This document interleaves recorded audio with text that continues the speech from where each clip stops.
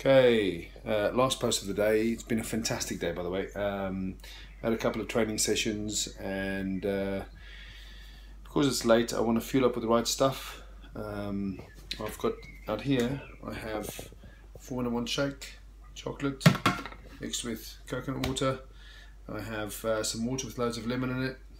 As you can see here, I've got some eggs and some avocado, good fats, and then some micronutrients here, which will be vitamins, fiber, cell activator, herbal lifeline, my omega-3s, and rose guard.